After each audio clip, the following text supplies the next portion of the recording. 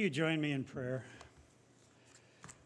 Almighty Father, as we come before you on this Sabbath day, a post-feast Sabbath, we're so grateful for what we enjoyed these last few weeks, for the fellowship and for the services and for the blessings of coming before you and seeing your face. We're so grateful that we could renew our spirit. And we pray that you will be with those who came out, who sought you through that feast, through the feast, that your guidance would be theirs and that your spirit would invigorate them even more to follow you. We thank you for this day. We ask for a special blessing on those that have a special need because of sickness. We know a number are suffering right now, so if you would be our Yahweh Rapha and answer our prayer for them. And this prayer also includes the desire to this day be an inspiration for many, that your words would come through and that we would all be thankful for your word, for your understanding as we seek you in these final days. In Yahshua's name we pray. Hallelujah. You may be seated. Well, here we are basking in the afterglow of a very inspiring Feast of Tabernacles. We entertained pretty much maxed out this whole facility, and I wondered how much more can we go. First of all, as you all know, we got to expand our parking. That was a big issue. We can always find a place to sit to eat, maybe downstairs or something, but it's hard to find parking when you're built on a hill, so we're going to have to do something in the coming weeks, but we'll do it. We already have it in the plans to add some more. As we learn by observing them, Yahweh's appointed times are anything but ancient dead ritual. His days are alive and up to the moment. His days unlock the true way to salvation. If only we'd understand them and observe them. And they show us Yahweh's plan prophetically, foreshadowing the inauguration of his very kingdom on earth, coming soon. How much more important can you get? As we showed recently, the Bible is revealed on many different levels. We find it revealed in prophecy. We find it revealed in levels of historical significance, symbolically, philologically, and spiritually, and many other ways that I can't even think of. The Bible is built on layers. As we go from one layer to another, we grow spiritually.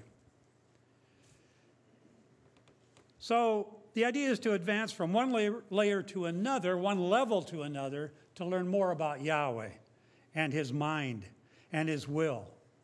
And that's what we want anyway, to know his will. Our worship must be centered on him and not us, as so much we see today. We have to please Yahweh, not gratify the worshiper. That's not what it's all about. Get the worshiper what he wants, not what the Father wants. Worship today is mostly market-driven. All the techniques of marketing are used to get people to warm a pew. And it centers on the people and not Yahweh. And that means the entire collection of biblical standards, which all center on Yahweh, are filtered through so much that all you got left is fluff. Fluff. The narrow way is broadened, and there isn't much left but to think of non-confrontational thoughts, making it easy, making the way light. But the Bible says the way of truth is narrow. It's a narrow way. It's a narrow gate and a narrow way. You got to squeeze into it. It's not easy. It's not just walking straight on through, no worries, no problems. But the narrow way is an overstatement. There's a reason Paul said to fight the good fight, that the time would come when they would not endure sound teachings. I think we're there. I think we're at that time now in this day. That time is today. So how to go forward? We get a lot of direction from history and examples in Scripture. You know, a fundamental key to grasping the Bible, Yahweh's Word, is to understand the rich use of analogies and types. For instance, Father Abraham is a type of Father Yahweh. Adam is a type of Yahshua. Moses, a kind of Yahshua. If you look at their lives and what they went through and how they reflect some other person, some other Yahweh or Yahshua. Egypt equates to sin. The Promised Land, a type of the kingdom. Israel, a model of the called out worshipers, seeking an inheritance in a promised land. It's all there. Man, talk about a design. Talk about a book that's so complex. Each time you open it up, you find something new. There's no end to what you can learn. And I've only scratched the surface. One of the unsung heroes of Scripture that we find in Scripture, and let's see if no, I guess that's not working. I have a title to this talk if we can ever get it on screen, but one of the unsung heroes of Scripture on it is there. It's not on my screen, though. We got to do something about that. I remember shutting it off last week, and apparently it's still off. Sorry about that. But one of the unsung heroes of Scripture and the epitome of righteousness himself is a man whose name we know better than any other but Yahweh. His name is the same as our Savior's name, Yahshua. The sanctified elect who will be chosen to rule and reign in the coming kingdom are represented by the man named Joshua. Yahshua, son of Nun. His name means Yahweh is salvation, as we know. The man led Israel over the Jordan into the Promised Land, and we all remember the story about fighting the Battle of Jericho, and the walls came tumbling down. I think the walls just sank down into the ground so they could run across and attack the city and not stumble over huge blocks of stone. But anyway, that's my own idea. But he did one battle after another to take over the Promised Land from the Canaanites. He's a man that has unparalleled qualities, and this is why he was relied on to lead the army. Today I want to look at this extraordinary individual and what his life tells us about our own walk of truth. He overcame many obstacles. He went against the status quo. He went against the thinking of the people. He went against their weaknesses. He didn't give in to the gainsayers, the negative Nellies, the doubting Thomases. We recall the account Moses leads Israel out of Egypt. The express purpose for this exodus announced to Pharaoh by Yahweh himself is to take his people into the wilderness to keep a feast to him, a feast. So when you go into the feast, you are coming out of the world and learning the truths of his people. Keep a feast in the wilderness, Exodus 3:18. In Exodus 15, we read, verse 22, so Moses brought Israel from the Red Sea, and they went out into the wilderness of Shur, and they went 3 days in the wilderness and found no water. And when they came to Marah, they could not drink the waters of Marah, for they were bitter. Therefore, the name of it was called Marah, which means bitter. And the people murmured against Moses, saying, what shall we drink? This is the first complaint, major complaint of the people. What are we going to drink, Moses? First, they were thirsty. Then they were hungry. Then they complained about the fear they had of the Canaanites. Then they questioned Moses' authority. Then they accused Moses of killing certain Israelites when it was Yahweh who did it, not Moses. But Yahweh supernaturally judged them because he was fed up with it. Do you get the feeling that Israel's favorite pastime was belly aching? Is that ours too? I hope not. That their problem was a lack of faith. If you had been among the 2+ million people that came out of Egypt, what would you have done? Would you also have jumped aboard this train? I'm unhappy here. I don't like it here. This is hot. And we know about that. Had a feast that was rather tepid, but we enjoyed it anyway. How different are we really? We had a visitor to Tabernacles years ago who complained that There wasn't a free meal 3 times a day. I never heard a complaint like that this year. If they did, they were out to lunch, I mean, literally, because it was great. We had plenty to eat, and everybody seemed to enjoy it. Romans 14:17, Paul says, the kingdom of Yahweh is not meat and drink, but righteousness and peace and joy. Some people are all about food, and if they don't have food, they complain. We have not learned the lessons, apparently, of Israel. I hope that we never secretly wish that we didn't have to take a stand for the Sabbath, for the feast days. We could be just like the world, just breeze on by. Well, we think they're breezing on by, but they're suffering too. They have their own problems. But Yahweh gets us through all of our issues. We came back from the feast, and everything went kitty-wampus. I don't know if you're aware of it. Electronically, everything went down, it seems. Not only did we have the AC problem, but our TriCaster, which really governs everything we do here as far as recording and sending out whatever, it went down, and it takes care of all our electronics. And then our Drobo, our mass storage unit, went down. We couldn't even get to our files. Then we had computers going down, and mine was one of them. And then the network seemed to be going down. This was like, okay, Satan, we made it through, but you can cool it now. But we had a Savior, Yahshua the Messiah, who, through Sister Michaela and Chris, amazingly got it all back up and running again. I'm astounded how give her a thank you when you see her sometime. Not only can she sing, but she can figure things out like I've never seen. Anyway, I hope that we never secretly wish that we didn't, need to take a stand when we make a commitment to Yahweh, because that's what it's all about, making a commitment to Yahweh. And we should enjoy doing that and teaching the world all about making a commitment to Yahweh. But not like those in Israel who had nothing past complaining. They couldn't see beyond.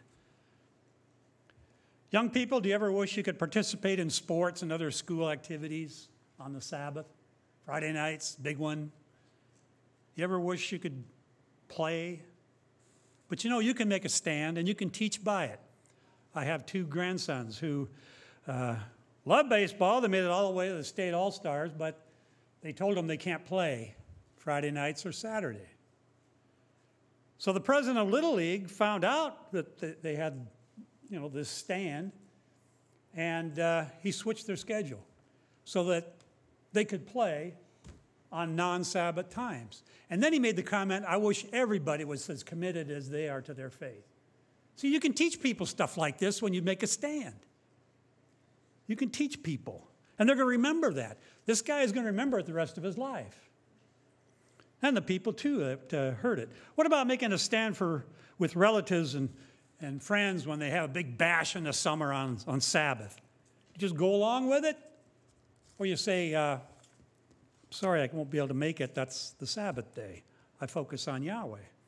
How much easier is it to be like everyone else in Canaan? Trade off salvation for the sake of the world. That was Israel. Israel wished they could go back to Egypt. Forget this wilderness stuff, Moses. We've had enough of it now. Let's go back. You can have it. I hate living the life of a nomad, wandered in the wilderness. I want my house back, my Keurig, and my lazy boy. And I don't like all this wilderness stuff. It's hot. I don't have anything to eat and nothing to drink. Moses, turn it around. We want to go back. I'm miserable. I'm deprived. All about me. Moses, give me Egypt or give me death. And they came very close to the latter, I'll tell you. Yahweh is going to wipe them all out. Yahweh is testing you too. Are you willing to give up the offerings of this world to be obedient to him? What about giving back 10% of your increase? He expects it, In truth, the tithe isn't ours to keep anyway. He said, they're mine. It's mine. Everything he has is his. He just wants a little bit back to show your devotion to him. If we keep it, we're guilty, dead to rights of robbing Yahweh, according to Malachi 3:8. We have to be able to, as he told the rich young man, we have to be able to give it all up. He couldn't do that. And no doubt, To walk away from everything we have. One day that will be a test for us. I almost guarantee it. Are we willing to do that? To reconnect with Yahweh. Of all our shortcomings, their shortcomings, Israel's biggest crisis was the same common today. They didn't trust Yahweh. They didn't trust him. They didn't trust him to bless them. They didn't trust him to protect them. They didn't trust him to keep his promises. They trusted in themselves. Most didn't put him first in their lives and don't believe him enough to obey him. He even challenges us, prove me now herewith and see if I won't pour out the blessings. Prove me. Prove me. Besides that, Israel had no memory cells in their brains. They forgot the miracles Yahweh performed a week ago. They lost faith. When they grumbled against Moses, they were actually griping to Yahweh. Paul warns about that. 1 Corinthians 10:10, neither murmur you as some of them also murmured and were destroyed of the destroyer.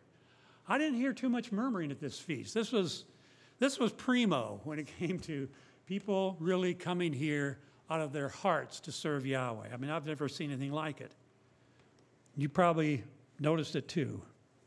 Amid all this pessimism and complaining, we see a ray of light. We see some hope come through. Guess what? Joshua is here. Joshua is here. Yahshua is here. The Israelite, remarkable man, a saint of saints, unmovable in his convictions, as all the great men of Yahweh were. Unmovable. Ranking at the top of the list of the faithful, totally trusting of Yahweh. Let's see what we can learn from this man. Maybe his example will convince us to be truer followers of Yahweh. Of all the adults who came out of Egypt for the promised land of Canaan, only he and Caleb made it there. Not even Moses, not even his older brother Aaron were allowed into the promised land. They were barred, Numbers 20:12. But this honor of entry was given to a faithful man of Joshua and Caleb because of their faith, because they were not chronic complainers, because they had faith in Yahweh. We're introduced to this remarkable man in Exodus 17. The qualities we in Israel could use much more of are faith and patience. You know, Yahweh has so much more patience. You ever notice that? Come on. We pray and we want something to happen and nothing seems to happen. All of a sudden, boom. Yahweh is testing us at those times. Are we going to be faithful? Are we going to wait on him? He has a lot more patience than we do. If Israel had more faith, they would have had more patience. Same for us. At times we may complain that nothing is happening. He isn't answering our prayers. Well, maybe there's one of three answers. Maybe the answer is no. Maybe the answer is not yet. Maybe the answer is wait.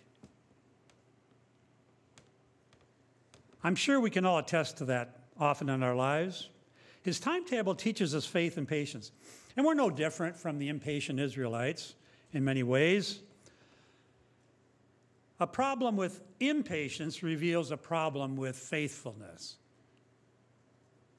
We're not willing to wait. We're not willing to expect Yahweh to answer. We want it now. We want to get the answer now.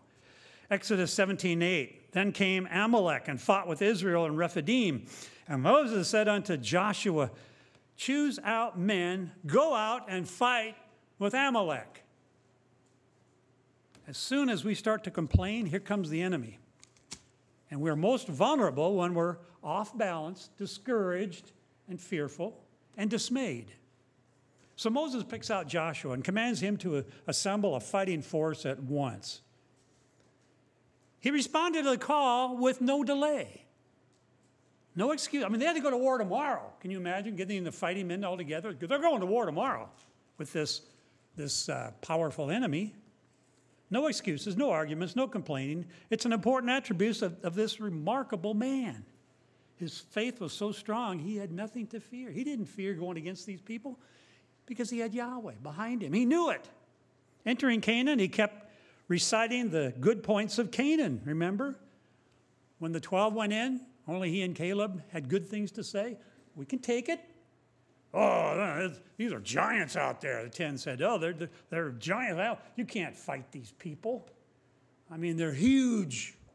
Whether it was actually huge or huge in their mind. You know, how we embellish things when we don't want to do something. Oh, we can't do it. That's terrible. You know what's going to happen if we do that. And, of course, usually it never happens. But that's what they were worried about. Joshua and Caleb says, it's a land of milk and honey. Come on, let's take it. We got Yahweh behind us. So, Exodus 17:10, Joshua did as Moses said to him and fought with Amalek, and Moses and Aaron and Hur went up to the top of the hill. You remember the story. When Moses held up his arms, they were in defeat of Amalek. When his arms dropped, they started to be defeated by Amalek. So they put stones under his arms, and they held up Aaron and Hur held up his hands, one on one side and the other, until the going down of the sun. And while they were holding him up, they were victorious against the Amalekites. Joshua discomfited them, it says in verse 13, which means overthrew or wasted them. Amalek and his people with the edge of the sword. And Yahweh said unto Moses, write this for a memorial in a book. We have it right here, Joshua. There it is, in a book. Write it in a book. This is important. And rehearse it in the ears of Joshua, for I will utterly put out the remembrance of Amalek from under heaven. And then Moses built an altar and called the name of it Yahweh Nisi, Yahweh our banner. For he said, because Yahweh has sworn that Yahweh will have war with Amalek from generation to generation. Joshua was a man completely obedient to the call, trusting Yahweh.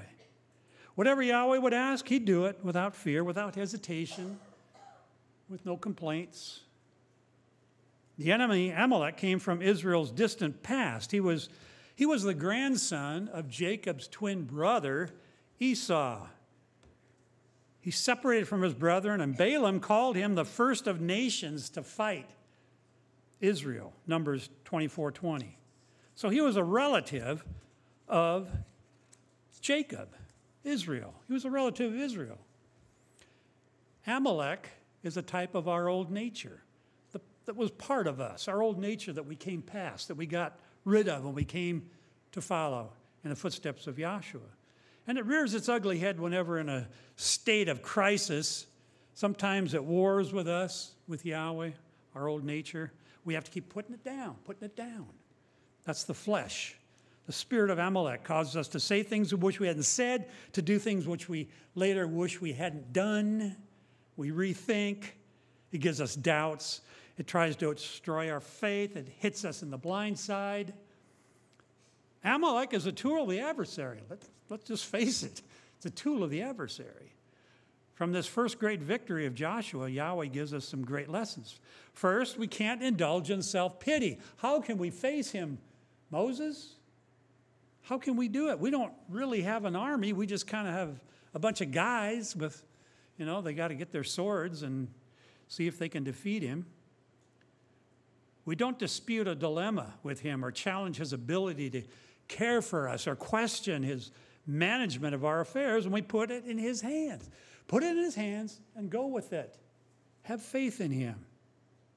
Don't look for someone to blame for your problems. Don't look for a scapegoat. Joshua didn't do like the rest of Israel, saying, Moses, now look what you did. Now look what you've done. Amalek is going to destroy us. How do you expect me to go out and defeat his army? How would you put up with Israel? Constant.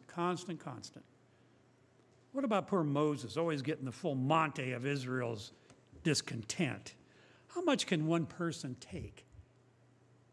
I think about today in politics. How much can a person take? Not much has changed. We'll have dark days, but just wait for a better day. They always come. But they at times are Yahweh's design, and We need to trust in him. They're tests. They're tests because as we said before, if we're the first fruits, we're undergoing tests now. This is our judgment. This is our judgment now, because when Yahshua comes back, if you've been judged worthy, he'll take you into his kingdom because of what we're doing now. We're judged by what we do now. We're judged by how we act, how our faith is, and how we worship Yahweh, how we carry on our lives now. What we do and how we're rewarded is what we do in this life. So when we have trials, it's just part of judgment we have to overcome. He's to see what kind of stuff we're made of. Do we have what it takes to be in his kingdom, to serve him? He's not going to take the doubter. He's not going to take the wishy-washy. He's not going to take the guy who turns his back at any little problem. He's going to take those who are strong in the faith, who will not give up. He doesn't want anybody else in his kingdom. Think about it. He can bring a blessing even from a desert wasteland, a stream of water from a rock, quail, like a sea of birds everywhere to eat, manna. Every morning go out and pick up manna, this honey-like tasting bread stuff. Really, certainly would be good. Every morning go out and just pick it up off the ground. The third lesson we learn is we will have to battle our old nature, our selfish, carnal selves that will produce doubt and fear. If we lose our faith in Yahweh, Moses lowering his arms in the battle was like losing the confidence and trust that we humans often lose. Fourth, whatever we find Yahweh's word tells us to do, we do it at once. No excuses, no apologies. Like the man who said at my first feast, if that's what the Bible says, that's what I'm going to do. Plain and simple. He wasn't going to argue it. Wouldn't try to get out of it. He says, that's what it says. That's what I'm going to do.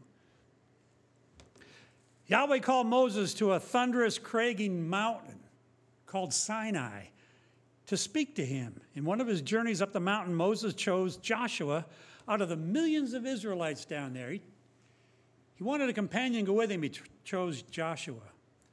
Partway up the mountain, they disappeared in the swirling clouds and smoke. Israel, in the meantime, down in the mountain, waiting a couple days, started to lose faith at the bottom of the mountain. For 40 days and nights, no sign of these men. Where'd they go? What were they doing? Did they die? Did Yahweh kill them? What happened to these guys? Only a thundering, smoldering mountain was left of the sight of the people. Celestial lightning revealing Yahweh's presence, but did they have the faith that he would deliver? So while Moses was in close communication with Yahweh, Joshua was waiting there faithfully to see what was going to happen. Alone on the mountain. It was a measure of the man's great spiritual strength that he did not despair or panic or run back down the mountain to join Israel. Not knowing what had happened to Moses himself, probably. I'm sure Moses said, I'm going to go this way to commune with Yahweh. You just stay here and keep watch. Hungry, thirsty, 40 days of fasting and patient waiting, not giving in to his own desires to join his people.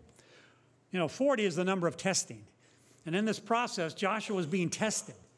Israel was being tested too, down at the base of that mountain. They were being tested.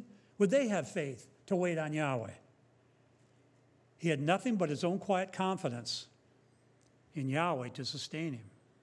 And he remained totally faithful the whole time, like a patient son, like Joshua, Yahweh's own son, who was 40 days on his own mountain being tested by Hasatan right after his immersion. In these quiet interludes, will we remain faithful on the mountain? When doubt starts to overtake us, will we hang in there when doubts arise, being alone, to question our faith, to wonder, what am I doing? Am I going to be faithful? Can I continue on this walk? When there's no one around to fellowship with, there's people out there who Sabbath after Sabbath of nobody. And I know what that's like because I was there early on. We didn't have anybody either. But we kept our nose in the scriptures. We did what we could. We didn't have online Sabbath services either. We had nothing. But thankfully, in my family, we were going to keep on being true to Yahweh. It's lonely not being able to talk about your faith. You know, I get great encouragement when I read letters from prisoners who say, no one else in this entire prison believes like I do. And then they go on to encourage us. What is the caliber of our character? Can we remain strong and faithful during times of distress, times of trial, times of dismay? Will we remain faithful? We're apart from our friends and associates and families, even when it seems we've been forgotten. Will we remain faithful? Well, Joshua could. His fellow Israelites camped at the base of the mountain could not. They couldn't wait to be welcoming again to Moses and Joshua. They went on their own way. After waiting a while, they gave up. Some catastrophe must have befallen Moses and Joshua. They're no longer around. No faith in Yahweh, who called Moses up in the first place. Can we trust Yahweh to be with his people, come what may? When that tornado threatened Holt Summit, I talk about this a lot. I kept thinking, would Yahweh harm this place and his people? Would he do that? The ones preaching his truth, would he actually do that? Nah, he wouldn't do it. Why would he? I mean, it's like cutting off your own, your own hand. Why would he do that? Why would he harm his people in this work? Let's make a substitute deity to worship, says Israel, something of our own we can see and touch, a mighty one that has no demands on us. We can make it be whatever we want our worship to be. Hey, that's it. Let's worship ourselves. No Sabbath to keep, no clean foods to eat, no feast to observe, no sin to worry about. This deity accepts what we want, the best of both worlds. Except there's no blessing in it, except it's not even real. This golden calf symbolizes our own worship. Aaron the high priest was responsible for right worship, and he blew it. Oh, I threw this gold into the fire, and out came this calf. But it says he engraved it. And then it says, when he looked at it, he says, oh, I'll put an altar up before it. Oh, yeah, right. He had nothing to do with it. Break off the golden earrings, he said, which are in your ears of your wives, your sons, your daughters, and bring them unto me. And all the people brake off the golden earrings and were in their ears and brought them unto Aaron. And he received them at their hand and fashioned it with a graving tool after he had made a molten calf. And they said, these be your mighty ones, O Israel, that brought you out of the land of Egypt. Amazing. They couldn't even trust the high priest for faithfulness. When Aaron saw it, he built an altar before it, and Aaron made proclamation and says, tomorrow is a feast to Yahweh. And this calf is supposed to represent Yahweh, I guess. And they rose up early on the morning, offered burnt offerings, and brought peace offerings, and the people sat down to eat and drink, rose up to play, and Yahweh said to Moses, get down there, for your people that you brought out of the land of Egypt have corrupted themselves. They've turned aside quickly out of the way, which I commanded them. They have made a molten calf and have worshipped it, breaking the number one commandment. The first commandment, have no other mighty ones before me, and they immediately broke it. The most important commandment of all. It's a stiff-necked people, he says. Now therefore let me alone, that my wrath may wax hot, and I may consume them, and I'll make of you a great nation. And Moses, don't do it. Hold on. Now, I don't know, you often wonder, did Yahweh really mean it? Did he just express it to make a point, to get Moses' attention? I don't know. He was at the point, I think he was ready to do it. He was ready to start over with Moses, and Moses said, don't do it, don't do it. They'll just say you brought us out here to kill us. And Yahweh repented of the evil which he thought to do unto his people. Yahweh didn't sin. He just rethought, I guess. Or maybe he said, okay, Moses, I'll listen to you. Israel had been redeemed from the sins of Egypt, saved from oppressive bondage to a great pagan worldly system, and now, like a dog returning to vomit, they betrayed Yahweh's trust, made their own mighty one, says, because in Egypt, that's what they worshipped, the bull deity, made their own mighty one like they saw in Egypt. Isn't that amazing how we return to the things we learned earlier if we're not careful? All the traditions become important again if we're not careful. We've got to make sure we make a break. Just follow Yahweh. Forget man's traditions. We saw the movie at the feast, Fiddler on the Roof. Tevye would rely on, and this was the Jewish traditions, but he kept saying traditions, and they want to break and go the opposite way. Kind of how many people are. They can't break from those traditions. When Moses finally saw it for himself, he threw down the tables of the law on the rocky slopes, showing that every one of those commandments was now broken by Israel. He challenges Aaron and was enraged by all excuses he heard. The people made me do it. I threw it in the fire, and out came this idol. In only 40 days represents a time of trial and testing. Israel had completely reversed course, corrupted themselves. They were a disaster. Immediately, Moses challenged all the people in Exodus 32:26. But let's back up a minute. Joshua reported to Moses the rebellion in Israelite camp while they were still on the mountain. He says, there's a sound of war going on down there. Something bad's going on down there. He was not the kind to want a piece of the action.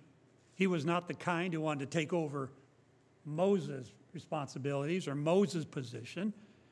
He was a faithful wingman for Moses. He didn't want to be equal with Moses to make the decisions.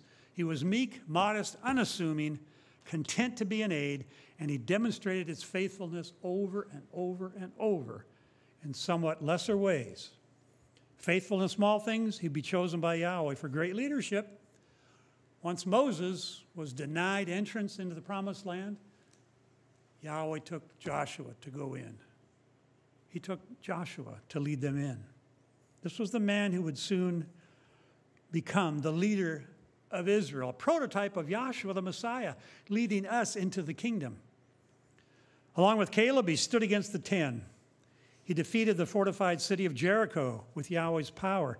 The Amorites, the Hittites, the Jebusites, 31 kings he defeated. This man, Joshua. He never looked for excuses. He had full patience and faith in Yahweh. He was a saint. He was chosen to be Moses' successor. He was filled with Yahweh's spirit of wisdom, Deuteronomy 34:9. He enjoyed the presence of Yahweh, Joshua 1:5. He had extraordinary faith. He was ever obedient, Numbers 32:12. You know, one of the most moving of passages in the scriptures is what we find in Joshua 24, the last chapter. It was a covenant made with Israel and ratified just prior to Joshua's death. I'm going to read it here, verse 13.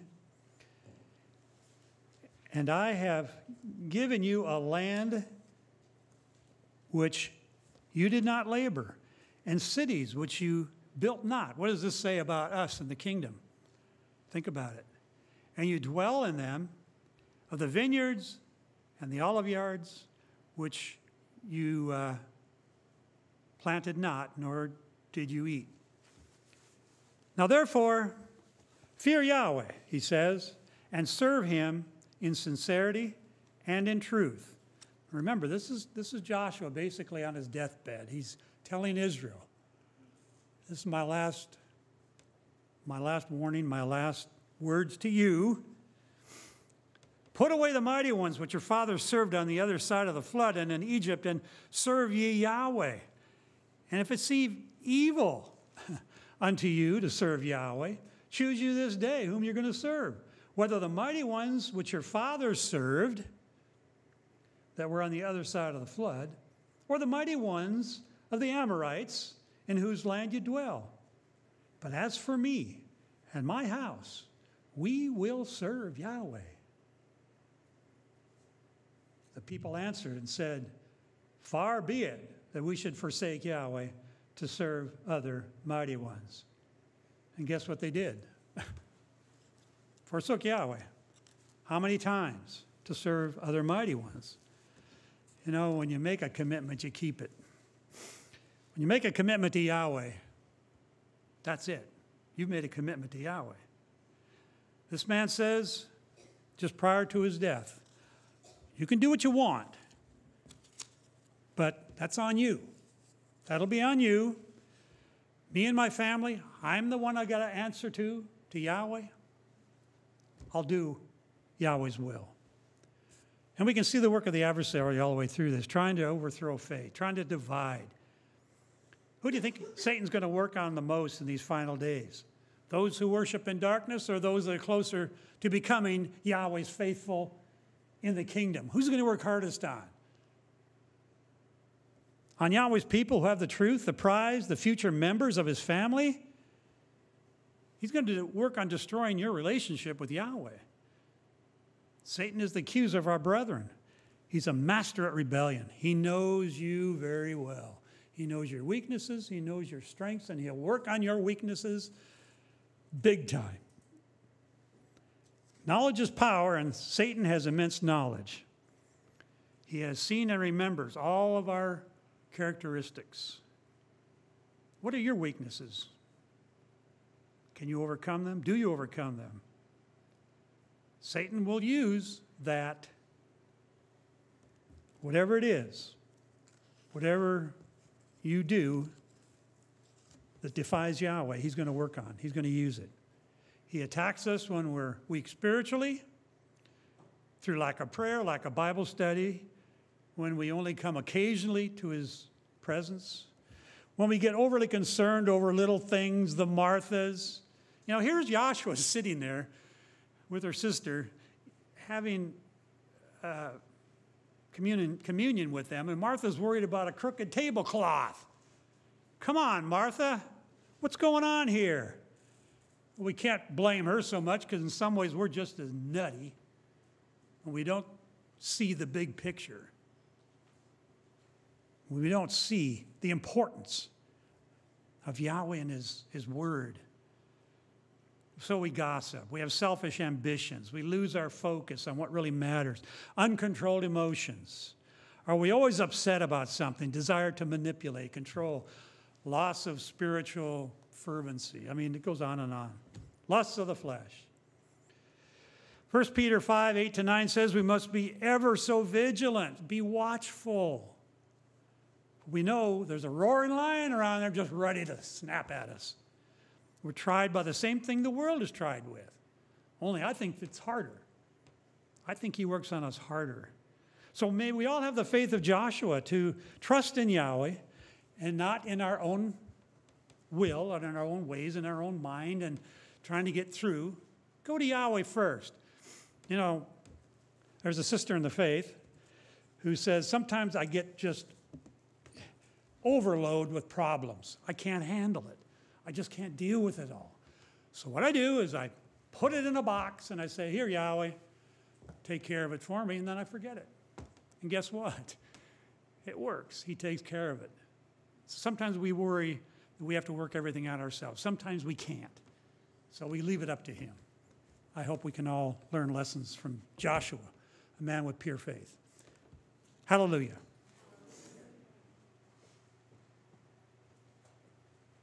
Hallelujah. Thank you, Elder Allen, for that message. Compliance and complaints, Joshua's story.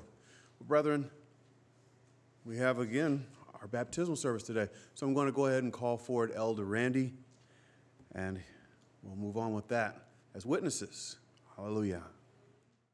We are certainly blessed today to have someone that's come all the way from New York, Long Island, New York, to seek immersion into Yahshua's name, and that is always such a blessing. I want to review baptism for just a few moments. I'm not going to belabor the point because I think most of us understand this, but just a review. So Romans 6 is one of my favorite passages speaking about baptism.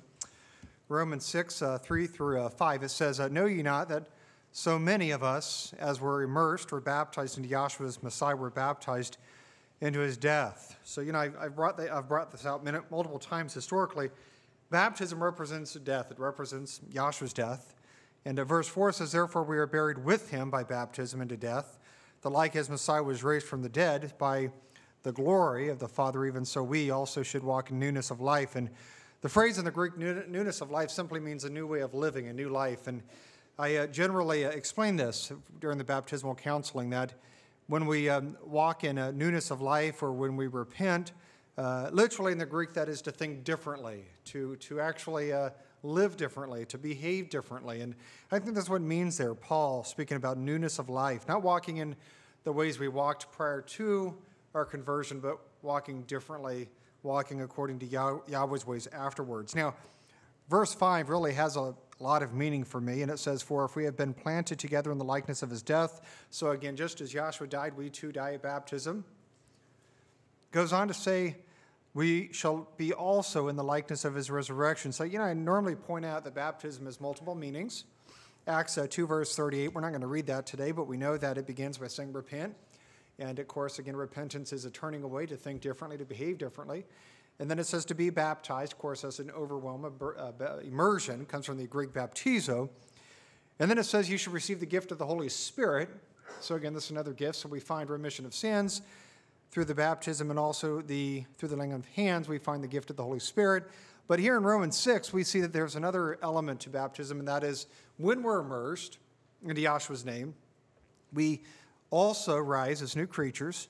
And as such, we will also partake in the likeness of Yahshua's resurrection. And that's such an important point that a lot of people miss. Some people say baptism's not necessary. Of course it's necessary, especially if we want to be resurrected as Yahshua was resurrected. So that is an important truth that we need to understand, that we die to him, we receive the gift of the Holy Spirit, we receive remission of sins, and at his coming we will also, in the likeness of his resurrection, be resurrected at his return. Or John 3, this is passage I normally don't review, but it's very relevant to baptism. Some people again ask, is baptism necessary? Is this something we should be doing? There's many people out there that believe baptism is not necessary, and of course we believe very different here. John 3, starting in verse 1, "There was a man of the Pharisees." Not all Pharisees were bad, by the way. We see evidence of that here. Nicodemus was a good guy, and yet he identified himself as a Pharisee. Not all Pharisees were bad people. It says a Pharisee named Nicodemus, a ruler of the Jews.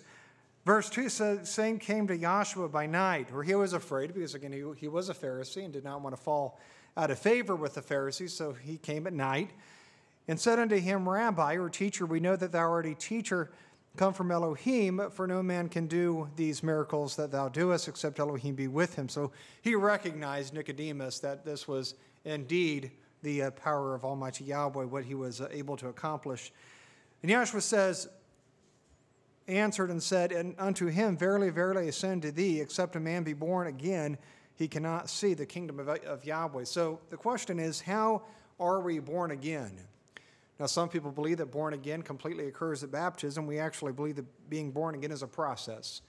We believe that being born again begins at immersion. Of course, we are born, it says, of the water and of the Spirit, so the water there represents baptism. But the Spirit there, we believe, represents the actual resurrection. So again, it's a process. We are born again, but that born again process begins at baptism. And then it is finalized, if you will, at the resurrection. Now, we see, I believe, a counter reference to this, or secondary reference in 1 Corinthians 15. 1 Corinthians chapter 15 and verse 50, it says, this is Paul speaking. By the way, this is a reference really to the first resurrection, speaking about how we're going to be changed. Yahshua's coming, how we're going to, we were sown in weakness, for instance. It says we're going to be rise in power and strength, and and that sort of thing. But in verse 50 it says, "Now this I say, brethren, that flesh and blood cannot inherit the kingdom of Yahweh, neither doth corruption inherit incorruption." Or this is very similar to what we find from Yahshua's statement in John chapter 3. John chapter 3, Yahshua says that we must be born again, and it says that we must be born of the water and of the Spirit. Or according to Paul, flesh and blood cannot receive Yahweh's kingdom. So you see, the Spirit there is a resurrection when we are changed, because we know that when Yahshua returns, that the first thing's going to happen, or we know first thing's going to happen is the dead's going to rise, right, to meet Yahshua in the air. Then the living's going to be changed. This is based on 1 Corinthians 4. And when that happens, we're all going to be changed from flesh to spirit beings. And when that happens, we're going to be spirit, and we're not going to be flesh and blood, and we're going to be found worthy of that promise. So this entire process of being born again occurs and is initiated at baptism. And that's one reason why water baptism is so important, because without water baptism, we are not born of the water. And Scripture says if we're not born of the water, we are not born again. And if we're not born again, we cannot see Yahweh's kingdom, and certainly the first resurrection. So again, it's a very pivotal point from a theological standpoint. So as believers and those searching for truth, water baptism is an essential part of what it is to be a believer. And in fact, it's really the only way we become part of the family. And we see that all throughout Scripture. Today, I am certainly pleased to say that we have a person that's come all the way, again, from Long Island, New York, to seek immersion into Yahshua's name and to really dedicate her life to Yahweh. And on a personal note, I've corresponded with Judy for, several years. It's been a long time, just off and on. So it is just a great pleasure to have her here today and to see her willing to devote her life to Almighty Yahweh. So Judy, if you'd like to come forward, Judy Stern, and I'm going to ask you 4 questions, as we've already discussed in the baptismal counseling. Looking for a yes or an affirmative for each. So number 1, have you repented of your sins? Yes. Hallelujah. Number 2, do you accept Yahshua as the Messiah, Savior, and ruler in your life? And do you now renounce Satan with his destructive ways and sinful pleasures of this world? Yes. Hallelujah. Do you enter this day into the new covenant with Yahweh through the name and blood of Yahshua to be faithful unto the end? Yes. Hallelujah. And lastly here is, are you willing to work with the brethren of Yahweh's assembly to aid all sincere seekers of truth to find a path to everlasting life? Yes. Hallelujah. Now it is raining outside, or was raining. Normally rain doesn't occur when we immerse, but it's not the first time. So it may be the larger group. Of course, we always encourage everybody to come out and witness the immersion. So but we have a large overhang, as you all know, in the front there, and then also the smaller building. So use the overhangs, and we will dismiss for the moment service. We'll do the baptism, then we'll come back afterwards.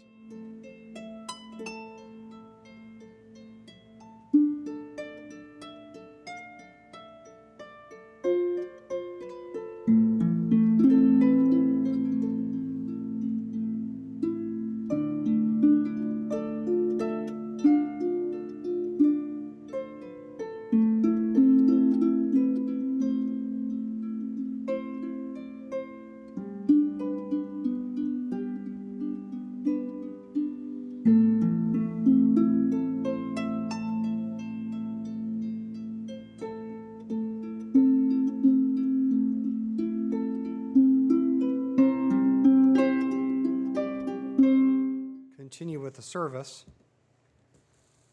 So in Acts 8:14, Philip went to Samaria and preached the word, and as we see in this passage, many believed and were immersed into Yahshua's name. Now, Philip, he is a deacon, so this is one reason why we believe that a deacon can immerse and not necessarily lay hands on, because we find later, after Samaria had received the word, in verse 14 of Acts 8, it says, "Now when the apostles which were at Jerusalem heard that Samaria had received the word of Elohim, they sent unto them Peter and John." So we find that the apostles, which were also elders, by the way, Peter and John came down. It says, "Who, when they were come down, prayed for them that they might receive the Holy Spirit."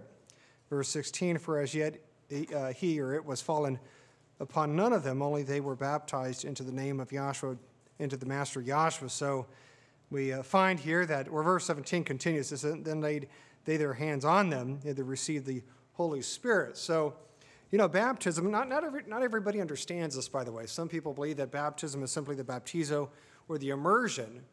And yet baptism really has two components or two parts. We have the water baptism, the baptizo, the immersion, which is really the washing away of sins, and that's what we find. So one is for the cleansing portion, and the other part is for the receiving or the imparting of the Holy Spirit, which happens through the laying on of hands and not necessarily through the baptizo or the submersion.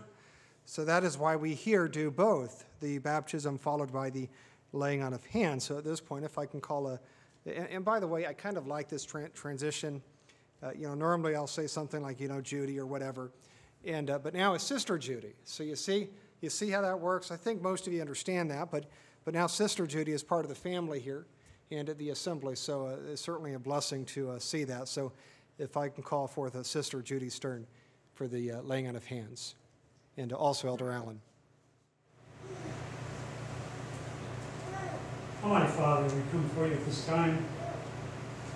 You have witnessed a desire of Sister Judy to come to you through the waters of baptism, to overcome, repented of her sins, and now wants to serve you for the rest of her life. So we pray, Almighty Yahweh, that you look down upon her now. Grant her the Holy Spirit that might work within her life, that would give her the understanding, the resolve, and the ability to walk that narrow way that we all must walk. So that one day, Joshua, when he returns, will say, well done, good and faithful servant. Welcome into life everlasting. We pray, Almighty Yahweh, now that you'll be with her, bless her, help her to overcome any trials that Hasatan might throw at her. She might then one day be raised as a true servant of yours, to be with you in your kingdom forever, to serve you. This is her goal. This is our desire too. I pray, Almighty Yahweh, that you bless her with that spirit. Guide her, strengthen her, and be with her and her family as she walks that way which Joshua has shown us and he has given to us to do. So this prayer and petition we ask now in Yahshua's name. Hallelujah.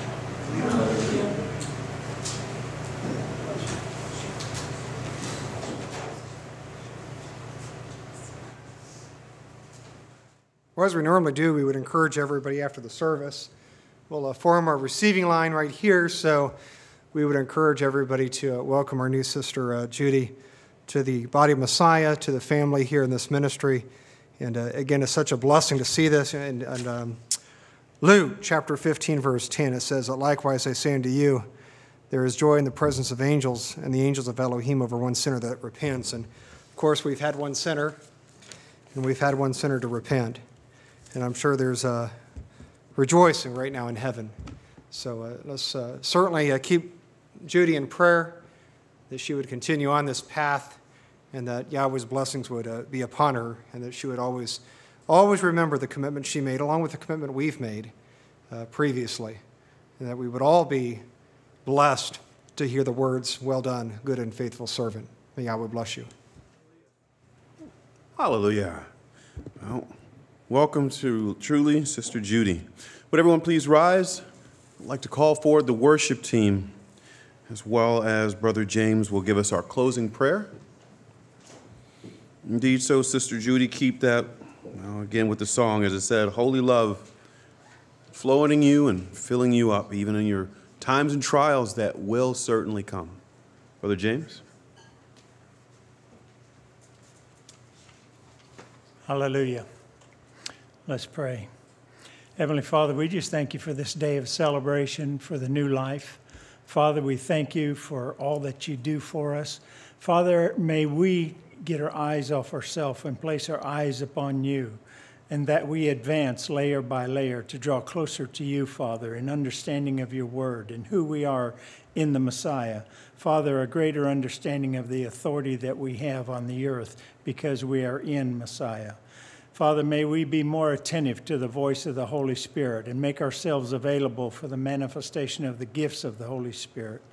Father, we just glorify you, and may we be as Peter prayed, Father, that you give us great boldness, Father, to declare Yahshua HaMashiach to the nations, Father, and the opportunity to do so. Father, may we be instant in season and out of season. May we walk in the righteousness that is ours through the Messiah. Father, may we have that shalom, shalom, that perfect peace in all situations. And may the joy of our salvation arise and overflow us, Father. May we be faithful unto you and unto your word, Father. We exalt you and glorify you and just thank you for the many rich blessings that you've given unto us, Father. And we give you the praise in Yahshua's name. Hallelujah. Let us read together. Finally, all of you be of one mind, having compassion for one another. Love as brothers. Be tender-hearted. Be courteous. Not returning evil for evil or reviling for reviling, but on the contrary, blessing, knowing that you were called to this, that you may inherit a blessing. Hallelujah. This concludes today's service. May you all remember that it is your destiny to be overcomers.